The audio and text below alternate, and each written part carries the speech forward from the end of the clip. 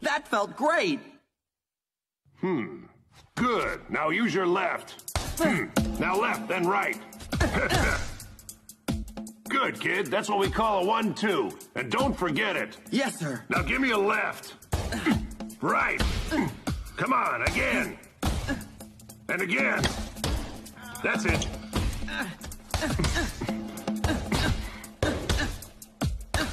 Whoa! Great sounds! He must really have powerful punches. Yeah, I guess so. He's picking up the tempo, too. It's not that. The old man's just doing a great job. What? He's the best at training with those mitts. You guys remember those?